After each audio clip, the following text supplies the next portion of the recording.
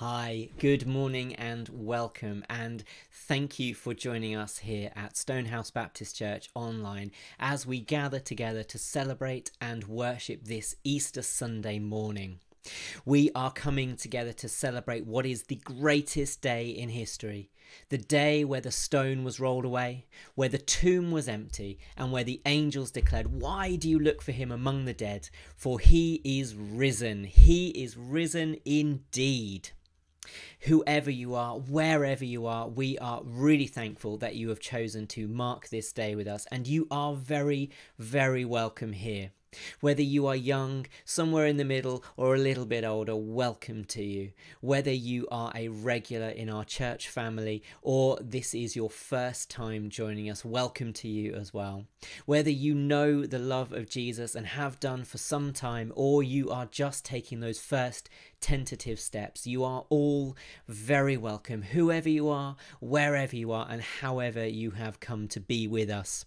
We hope you'll be blessed. We hope you'll be encouraged. We hope that you will hear some of the Easter story and rethink what that might mean for you today as we gather together.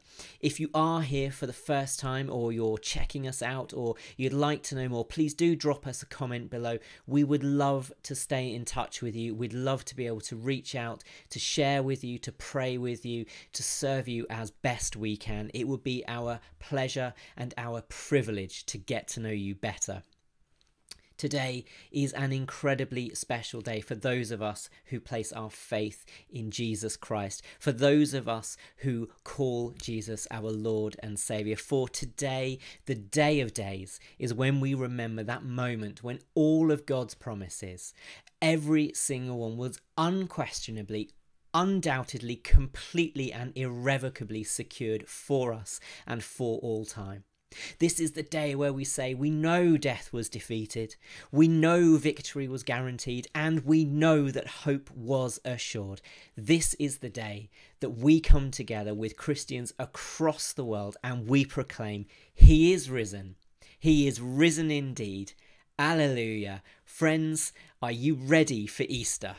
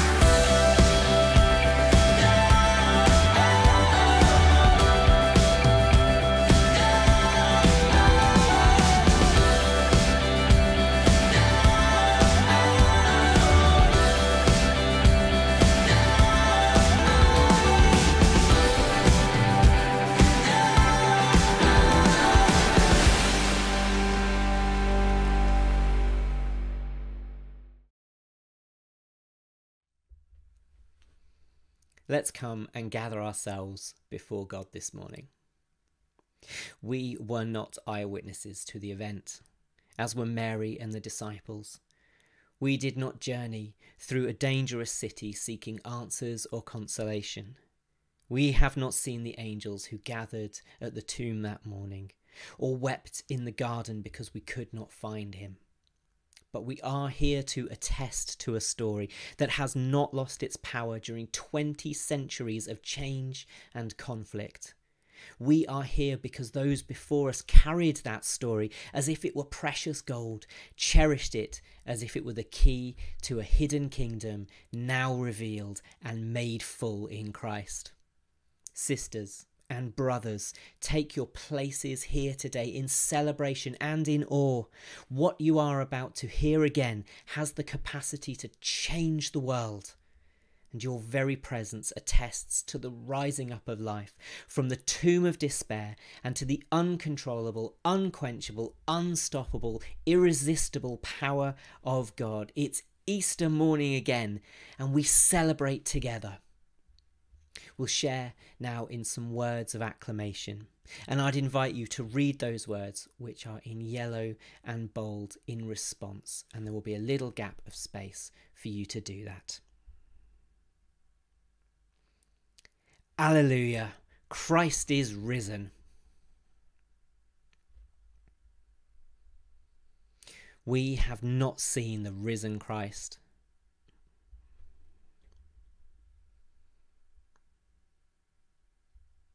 We have not seen Jesus face to face.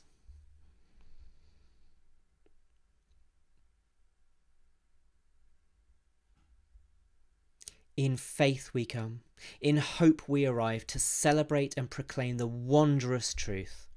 Christ has died, Christ is risen, Christ will come again. Amen. In these times where we are worshipping in our own homes and our own places, it has been somewhat difficult for us to be able to share in sung worship, something we would normally be doing a great deal. However, we are blessed because the wonderful folks over at Resound Worship have made a video available for us this morning. And this is a wonderful song, a fantastic and powerful song that declares the truth that we are here to proclaim, that Christ was raised. So will you join? Raise your hands, raise your voices if you can, as we join with Sam Hargreaves, who is the writer and one of the performers of this song. Christ was raised.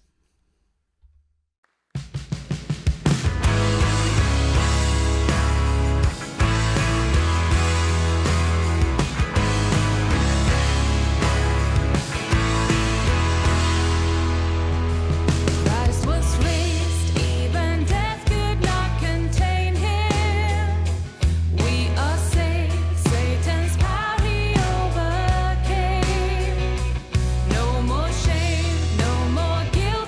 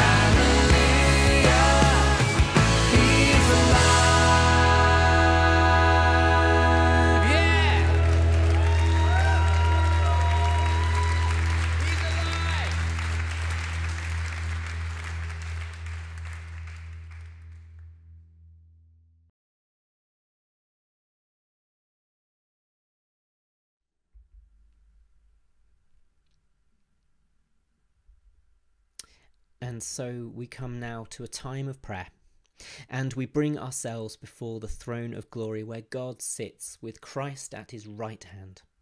And we reach out in confidence, knowing that because of Jesus, because of his sacrifice on the cross, because of his resurrection, because he is ascended now and seated with the Father, and because of the Father's great mercy and great kindness and great love of his creation, that he hears our prayers and acts on our behalf. There will be some time in between sections of this prayer for you to speak out your own words of prayer, your own petitions, your own intercessions, your own requests to God. And I encourage you to do this, knowing and holding fast to the truth that God hears each and every voice, whether lifted aloud, spoken in the quiet of your hearts, or even those things that you cannot quite give voice to. For we declare that the Holy Spirit intercedes in those situations on our behalf. So let us come before God. We bring ourselves now, assured, Lord, of your love for us, so vividly and powerfully demonstrated by the sacrifice of Jesus on that wooden cross. We thank you for giving your Son, for reaching down to rescue and redeem us when we had turned so far from you. God of life, this morning we rejoice in the resurrection of your Son, his defeat over death, and his gift of new life. And we come to you as the author of all things, the giver of new life and hope. And we bring our prayers in confidence and in sure certainty. Lord, we now speak our prayers for your creation.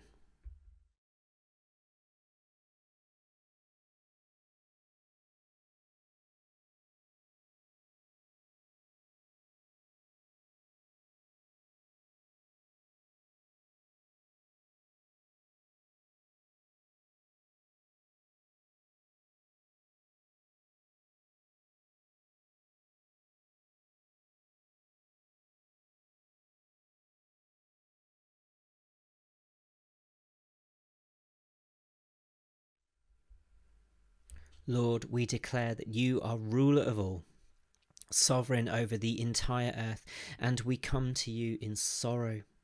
Sorrow that our greed and selfishness have caused so much suffering in your creation. We recognise, Father, that we have so often sought our own comfort, our own luxury over caring for the world that you created for us. So, Father, help us to live our lives in new ways, enabling us and equipping us and stimulating us to care for the earth that you call us to protect as stewards and priests.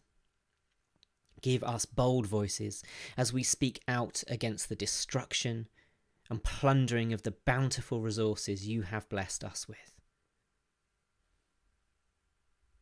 And so now we pray for the nations of the world.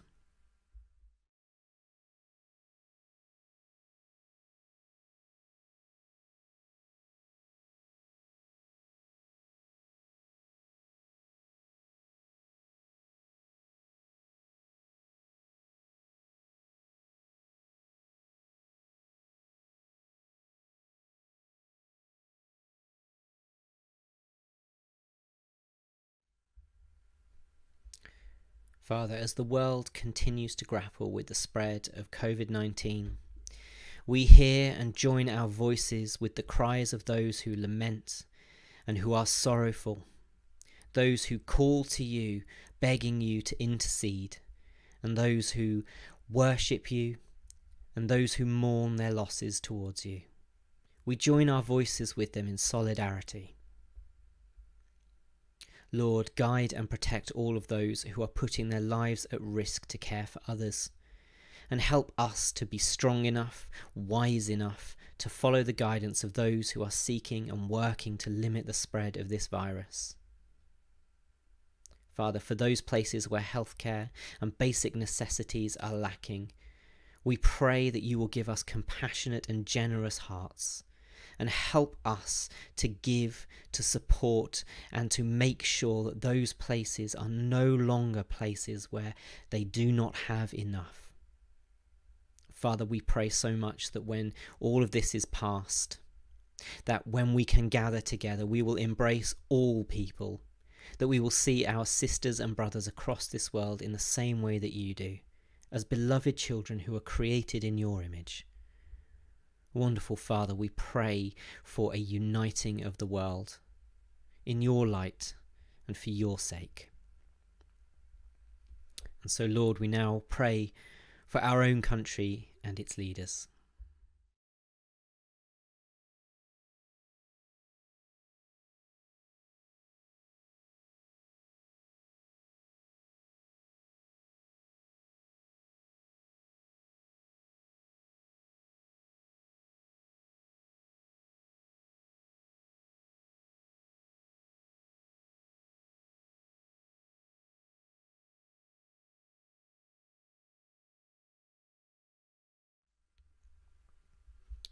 Father, we lift this land to you.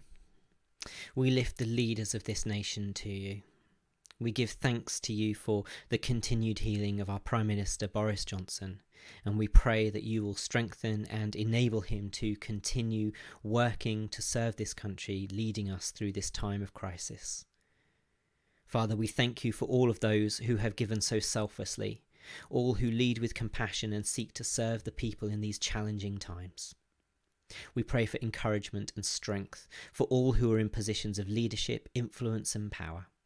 And Lord, we pray that you will shine light into their lives, filling them with mercy and love and compassion, causing them to do good works for other people, seeking to serve, seeking to help, and seeking to bring peace and comfort to all who are afflicted. Father, we thank you for our NHS. We thank you for the tireless work that all are doing within that organisation to bring healing, and the difficult times they face. Lord, protect them and guide them. Father, for the United Kingdom, we pray that this will be a time of coming together even though we are separated, and a time where your light may shine brightest into the darkness of people's lives. And as we think of our country, Father, we now turn our thoughts to our own communities, not just here in Stonehouse, but the communities of those who have joined with us this morning, the places we know, the places that we love.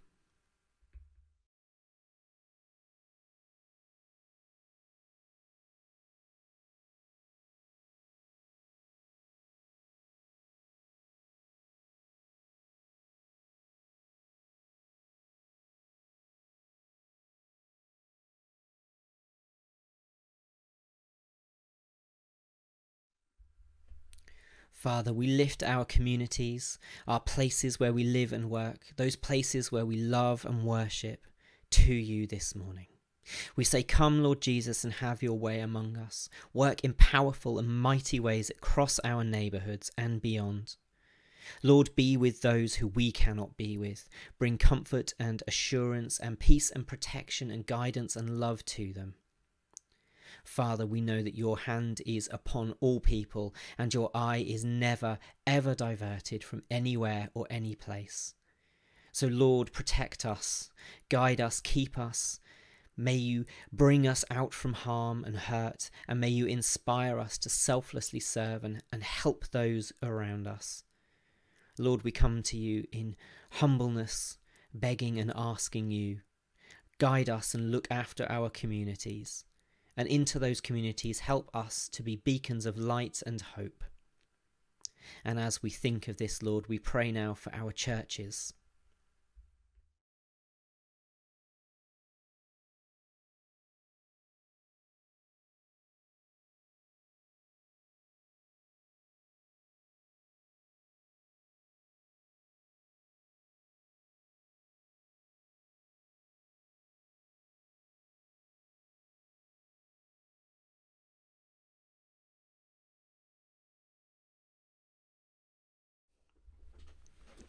Lord, we lift our churches to you, knowing that they do not belong to us, but they are yours. They are your bride, and you have made the church to reflect your glory. And so, Father, we pray that we give up our thoughts of ourselves and we turn entirely to you, that we may bring majesty and honour and glory to your name. And Father, in these days where darkness and despair seem so close, We pray that your church will rise up as a voice of light and hope. Will you equip us and enable us to boldly proclaim the good news of Jesus, to share your love and to witness to your great mercy and kindness, the same mercy and kindness we have felt poured into our lives. Lord, in particular, we pray for those churches who are struggling in these times. We pray for the leaders, the worshippers, the ministers, the staff, all who are trying their best to continue serving you and to continue serving their communities, worshipping together in these strange circumstances. In this uncertainty and in these difficulties, we ask for your peace, your presence and your provision. Help those who are providing to know that what they offer is a pleasing act of worship to you. Father, we pray now for those who we know who have particular needs at this time.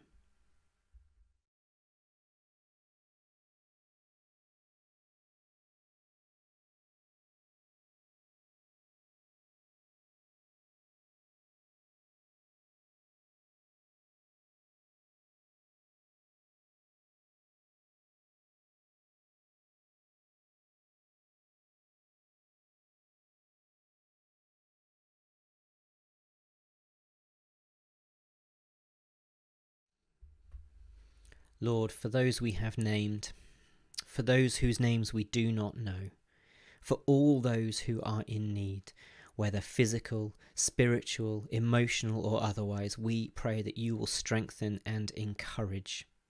We pray that your presence will be very real and felt in people's lives. Lord, bring helpers to those who are in need. Make sure that they are not alone. Make sure, Father, that there are people around who will serve, who will help, who will care, and who will love. And Father, we ask for healing, hope, comfort, joy, guidance, and security for all your children.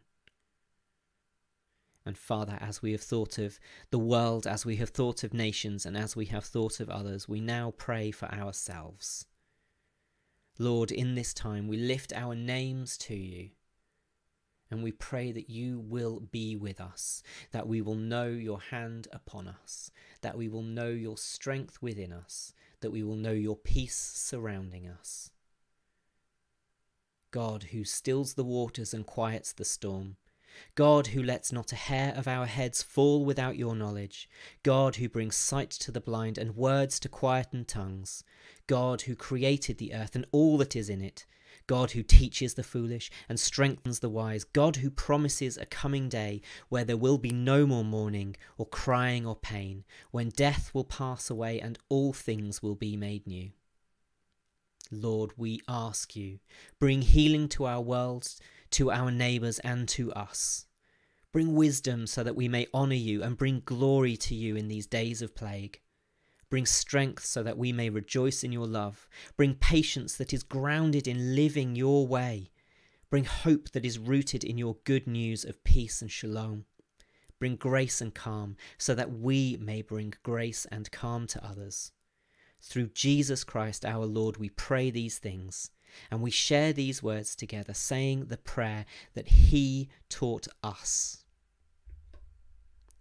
Our Father in heaven, hallowed be your name. Your kingdom come, your will be done, on earth as in heaven. Give us this day our daily bread. Forgive us our sins as we forgive those who sin against us.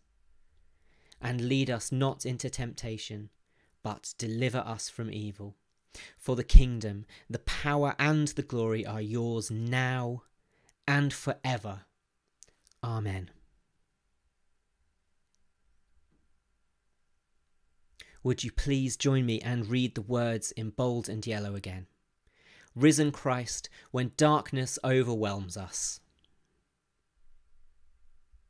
when fear paralyzes us, when grief torments us, when memories haunt us, when justice fails us, when apathy stagnates us,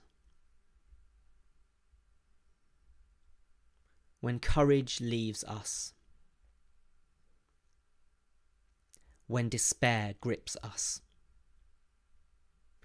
and when death threatens us, may your resurrection light lead us. Amen.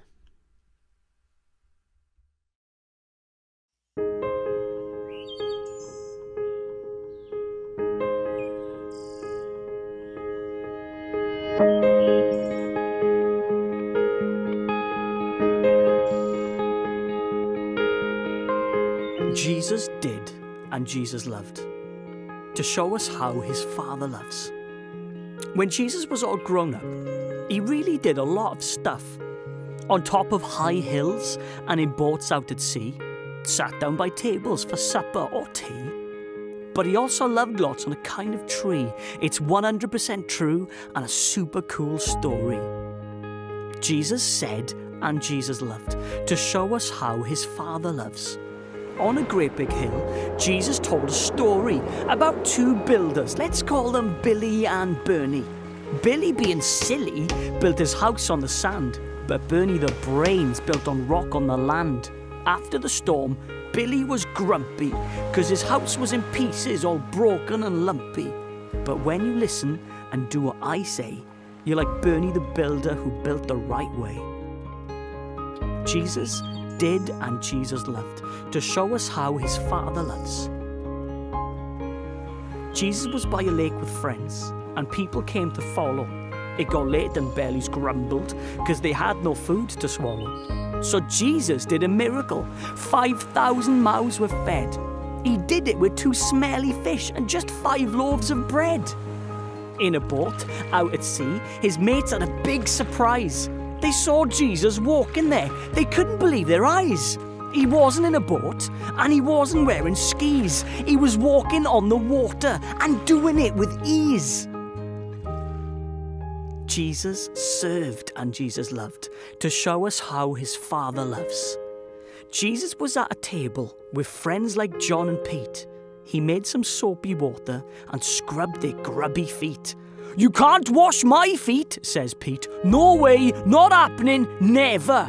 But Jesus did the messy jobs, though he's the most important ever. Jesus ate and Jesus loved, to show us how his Father loves. Jesus was having supper. He broke the bread in 2. It's a picture of my body, and it's broken now for you. He also filled a cup with wine. Remember when I'm gone, that I bled because I loved you and paid for all your wrong. Jesus prayed and Jesus loved, to show us how his Father loves.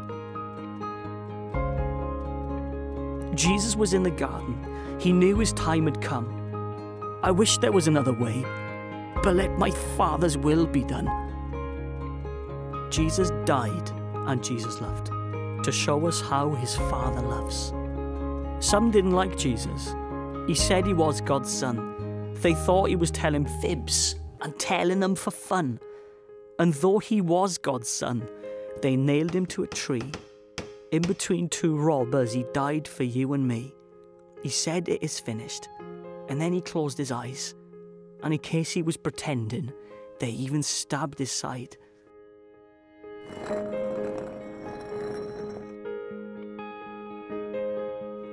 Jesus rose and Jesus loved, to show us how his Father loves.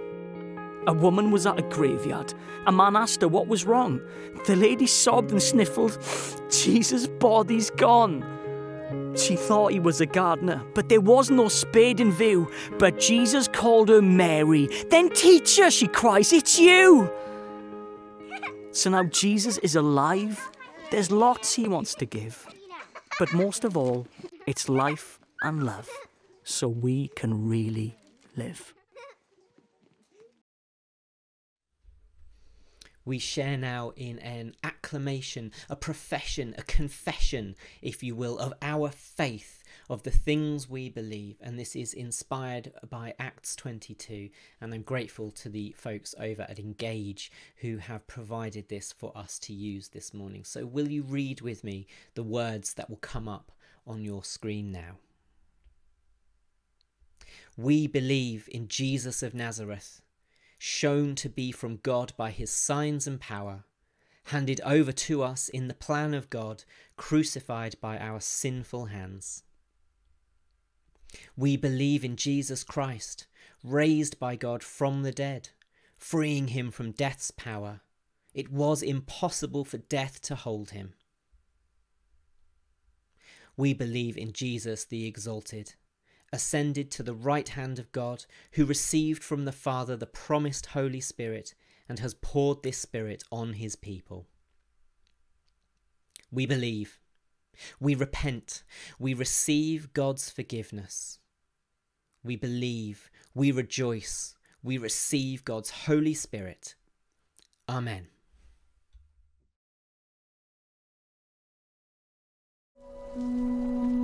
On the first day of the week, very early in the morning, the women took the spices they had prepared and went to the tomb. They found the stone rolled away from the tomb. But when they entered, they did not find the body of the Lord Jesus. While they were wondering about this, suddenly 2 men in clothes that gleamed like lightning stood beside them. In their fright, the women bowed down with their faces to the ground, but the men said to them, "Why do you look for the living among the dead? He is not here. He has risen. Remember how he told you while he was still with you in Galilee? The Son of Man must be delivered over to the hands of sinners, be crucified, and on the third day be raised again." Then they remembered his words. When they came back from the tomb, they told all these things to the 11 and to all the others. It was Mary Magdalene, Joanna, Mary the mother of James, and the others with them who told this to the apostles. But they did not believe the women, because their words seemed to them like nonsense. Peter, however, got up and ran to the tomb.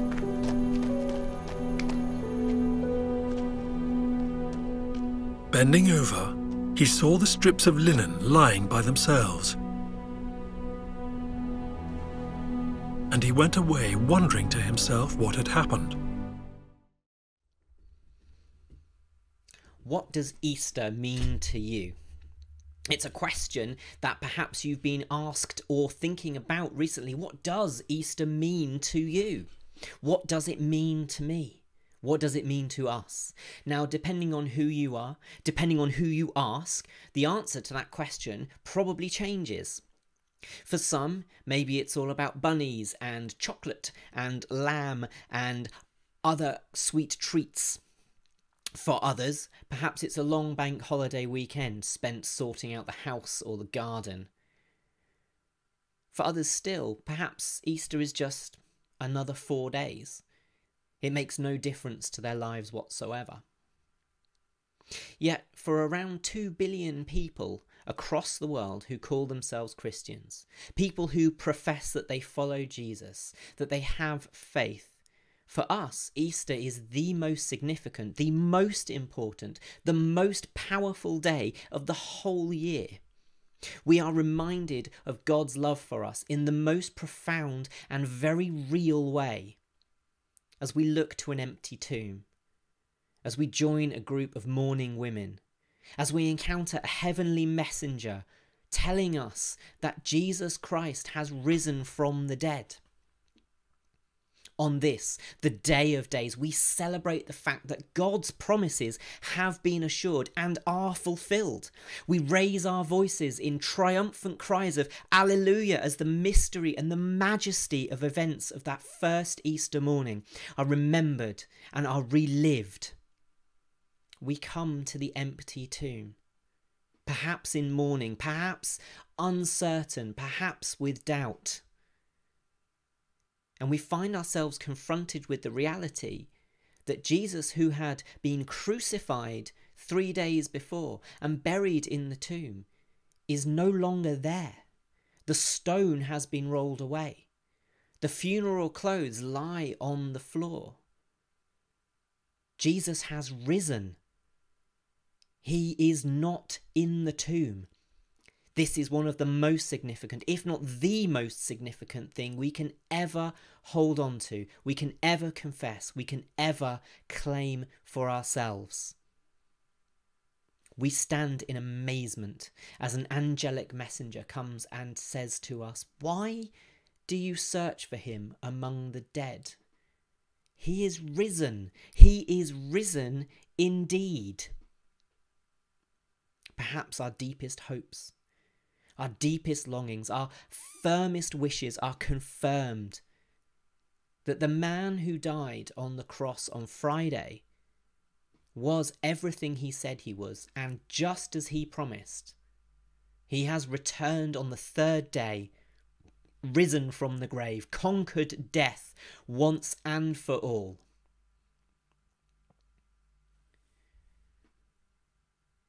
For this Easter Sunday, we remember these things. We remember that the things we thought about life, the things we held firm to, the things we thought were true, are turned upside down by Christ. For death no longer has the final word. The empty tomb means something of universe-shaking significance for all of humanity. And it is a promise that we can each be the recipient of. If we come to God in faith, if we believe, if we place our faith and our trust and our hope in the Son of God, then we inherit this astonishing promise that has been secured and demonstrated in the empty tomb. This morning we'll be using Luke's account of that first Easter morning, and we find this in chapter 24 of his Gospel. If you've got a Bible to hand, if you have got an app, or you are accessing this text on the internet, or however you're getting hold of the Word of God this morning, please turn to that page right now. Turn to Luke's Gospel, chapter 24, and we're going to be thinking of verses 1 to 12 most significantly this morning.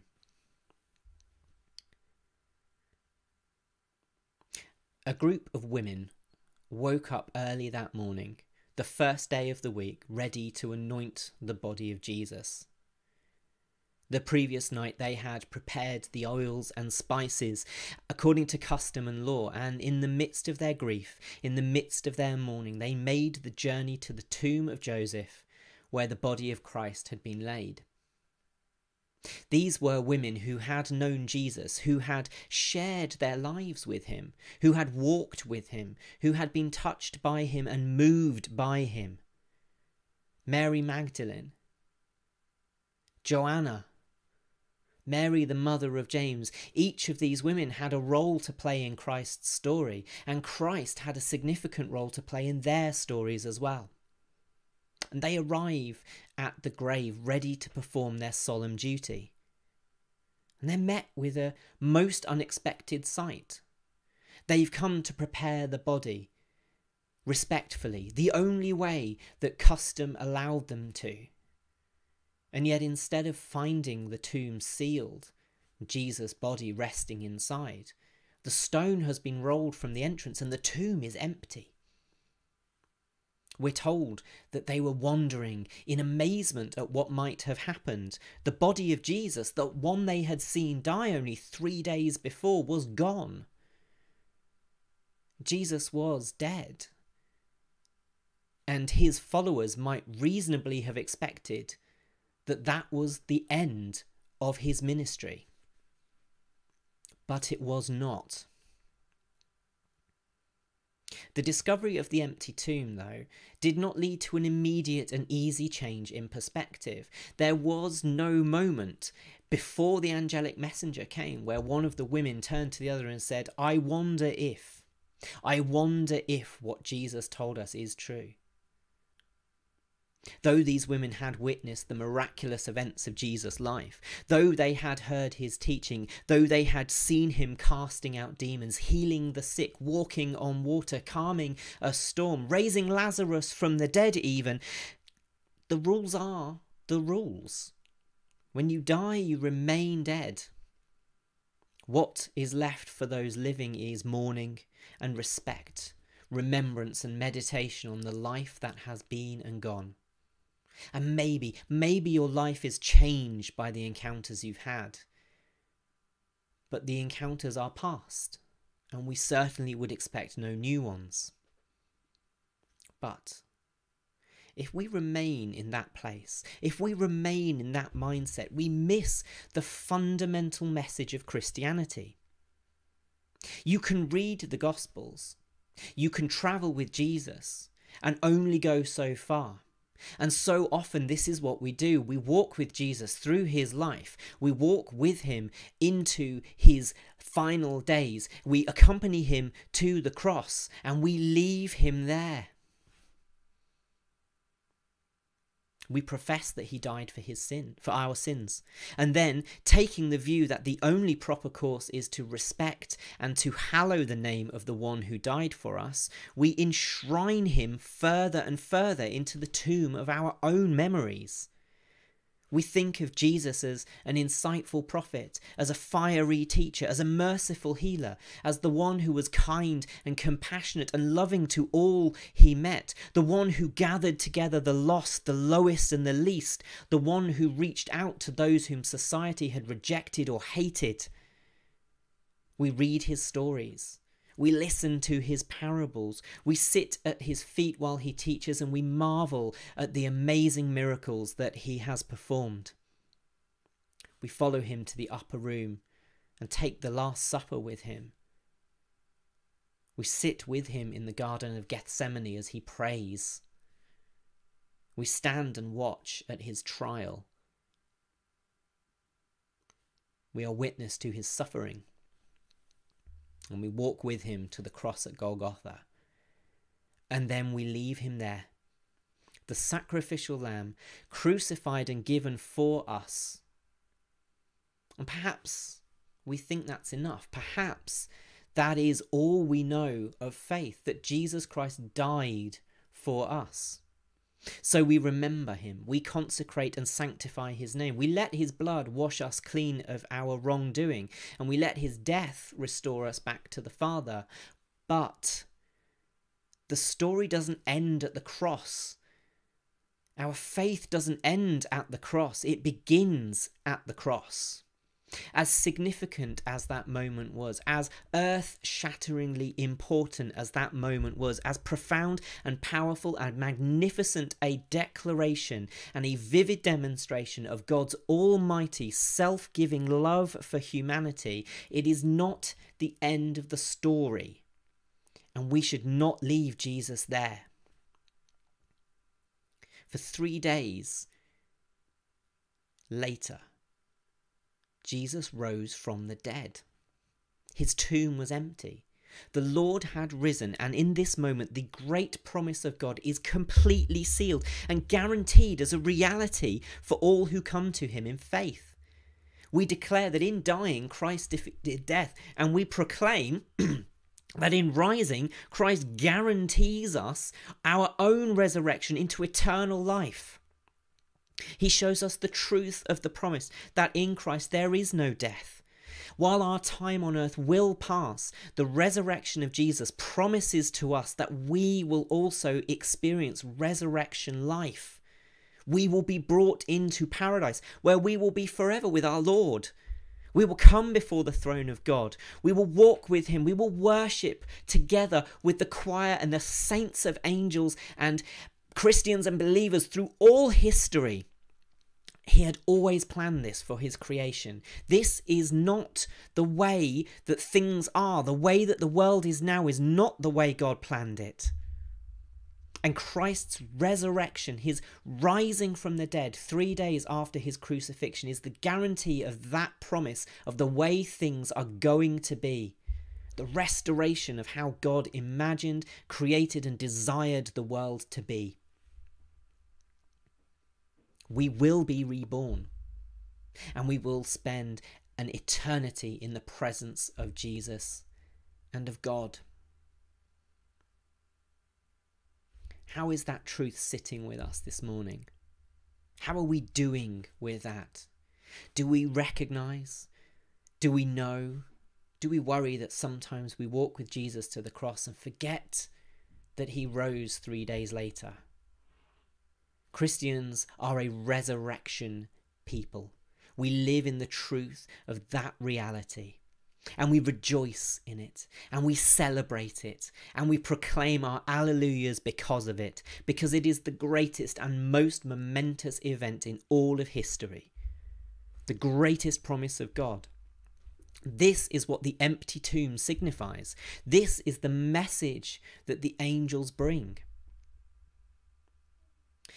I've sometimes thought, reading this story, that wouldn't it have just been easier if Christ himself was sat waiting outside the tomb that morning, robed in glory, a smile on his face, his arms thrown wide as he welcomed the bewildered women into his presence and showed them who he truly was. This is not, of course, the way things were. The women instead met two men who were clothed in garments that gleamed like lightning, angelic messengers who came to deliver the good news of what happened this morning. And that is what we are called to step into. We as Christians are not called to stay mourning with the women, but to become messengers. And here's the truth. It is not the messenger that matters, but the message that is being given. We have not seen the risen Jesus, but we attest to the reality of who he is. And we do that not just in what we say, but in how we live, who we are, what we say, what we do, what we think, how we act. Those of you who have heard the good news, perhaps you remember who told you. Perhaps you remember how it felt. There's a truth in here about what it is to be a Christian, and it's a truth that flies in the face of all that the world teaches us about ourselves, about our individual importance. You see, being a Christian, it's not really about us. It's not about me. It's not about you. It's just not about us. It's not an individual thing that's designed for our personal satisfaction and gratification. Yes, Jesus died so that we could be redeemed. Yes, Jesus' blood washes us clean and brings us back to the Father. But it's not about us. It's about the message. It's about hope. It's about love. It's about that deep, self-giving, powerful love of the Father that caused him to reach out into the world, into a world that had completely turned its back on him. It's the love of the Father who gathers the lost. It's the love of the Father who reaches out to the broken and brings them back to him. Yes, Christ died for us. Yes, Christ's resurrection is a guarantee for us, but the moment we start thinking that it is just for us, that's when we stop living lives of authentic Christian witness, and we become everything that Jesus fought against in his earthly ministry. You see, Jesus didn't come just for a select few. He did not give himself over to the cross, nor rise from the tomb just for a few individuals who were and are in the know. He did not come for the powerful or for the famous and the rich, the good-looking, the influential, the best-dressed, well-spoken, most capable, most able, most popular. Throughout his time here on earth, Jesus was indiscriminate about who he blessed, who he associated with, who he showed love to, who he called back to the Father. The fact is this: Jesus didn't go to the cross for any one individual, but for all of humanity and for all time. And rising from the grave, he didn't guarantee eternal life for one specific group who were worthy of this amazing gift. He guaranteed it for all who would come in faith, profess their belief, confess him as Lord, and believe in God. That's what we have to do. That's what we have to profess. That's what we have to proclaim. Come to Christ and believe. Trust and place your hope in him, knowing that in him you are redeemed and restored to God, guaranteed eternal life with the Creator Father who loves and has given of himself for you. So if you're here this morning If you're here and you haven't made that leap, that you haven't taken that confessional step, you haven't made that profession of faith, then there is no better time. There is no better place than right here and right now to do that.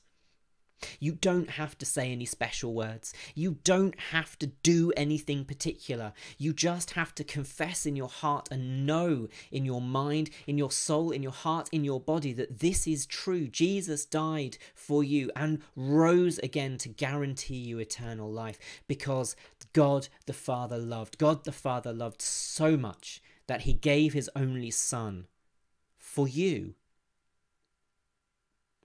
And friends, if you are someone who already believes, then here is a challenge. This message, this promise of Jesus, it's not just for you. Jesus is not a secret we have to guard closely, as if somehow there's only enough forgiveness and resurrection power for a very limited number of people. We are called to share the good news of Christ, to bear witness to him in the world, to go forth, to make disciples of all nations, baptizing them in his name. Because the message we have to bring is the greatest message ever. It's the most powerful, the most important, the most significant, most incredible, most wonderful, most brilliant message that anyone could ever hear. Jesus Christ is risen. He is risen indeed. The Easter miracle is God's last word in creation. Here, the victory over death is the conclusive and definitive act of our loving, mighty Father. And we are called out of our old beliefs, our old ways of living and thinking, and into a whole new reality, a whole new way of existing because of it. A life that knows that while death is real, it is not the end. It is not the final word. It's a life that proclaims that Jesus is alive and points to him in every act, deed, thought and word. It's a life where we are reborn through Christ's resurrection and can claim our inheritance as priests and co-heirs with Jesus. God's offer to us is life. Life in all its abundance. Life eternal. Through Christ, God gives this gift willingly. God gives this gift freely. Why would we choose anything else? How could we choose anything else? So friends, let's live in this declaration and allow it to sink deeply into our hearts. Let it shape and guide us. For it is a declaration of hope, a declaration of love, a declaration of wonder and power. Christ is risen. He is risen indeed.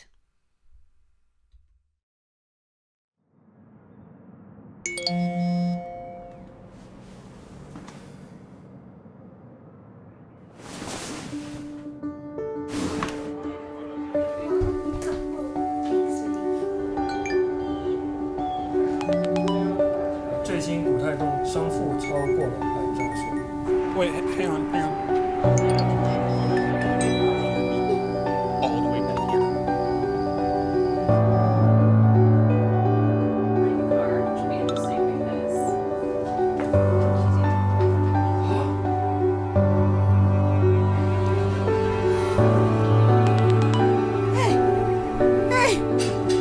My car should be interesting because Dude, no way! I told you! You're not gonna believe what just happened.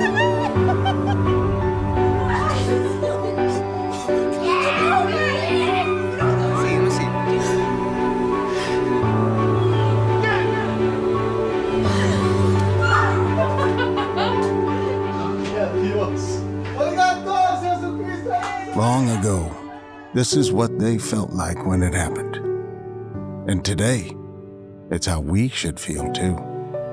Because what it meant for them, it means for us.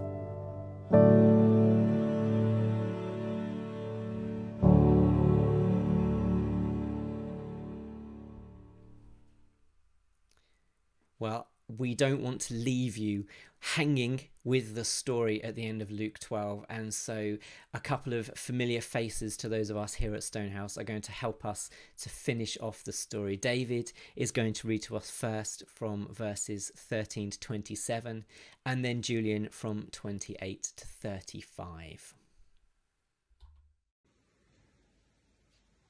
on the road to Emmaus. Now, that same day, 2 of them were going to a village called Emmaus, about 7 miles from Jerusalem. They were talking with each other about everything that had happened. As they talked and discussed these things with each other, Jesus himself came up and walked along with them, but they were kept from recognizing him. He asked them, "What are you discussing together as you walk along?" They stood still, their faces downcast.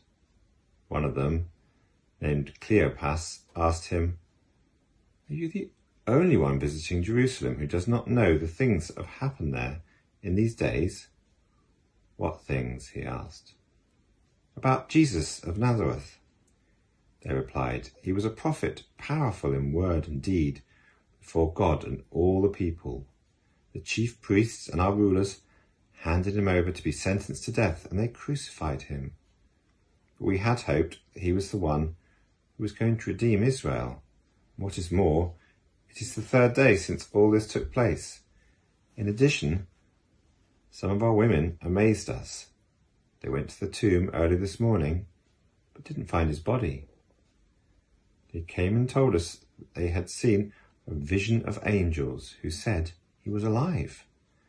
Then some of our companions went to the tomb and found it just as the women had said, but they did not see Jesus." He said to them, "How foolish you are, and how slow to believe all that the prophets have spoken. Did not the Messiah have to suffer these things and then enter his glory?" And beginning with Moses and all the prophets, he explained to them what was said in all the scriptures concerning himself. As they approached the village to which they were going, Jesus continued on as if he were going farther. But they urged him strongly, "Stay with us, for it is nearly evening. The day is almost over." So he went in to stay with them. When he was at the table with them, he took bread, gave thanks, broke it, and began to give it to them. Then their eyes were opened and they recognized him, and he disappeared from their sight. They asked each other, "Were not our hearts burning within us while he talked with us on the road and opened the scriptures to us?" They got up and returned at once to Jerusalem. There they found the 11 and those with them assembled together, and saying, "It is true, the Lord has risen and has appeared to Simon." Then the 2 told what had happened on the way and how Jesus was recognized by them when he broke the bread.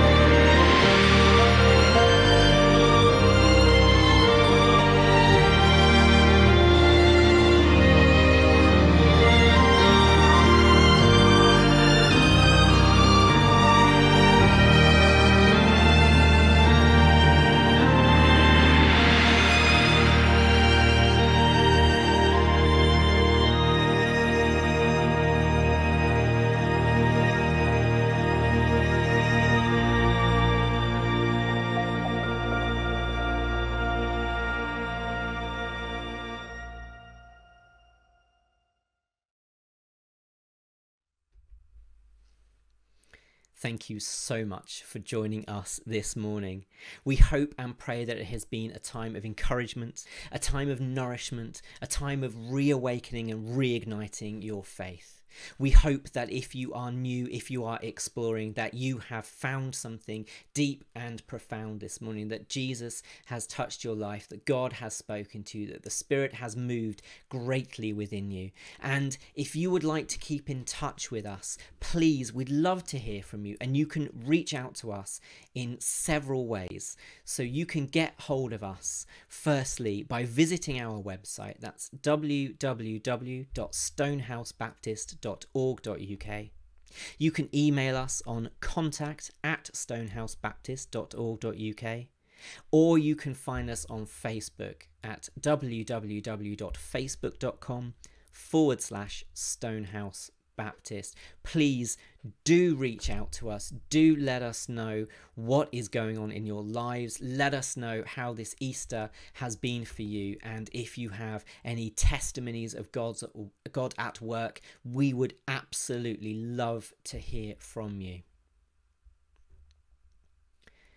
I'd also like to invite you to join us for our online services and events. We absolutely love being with you and being able to serve you in this way.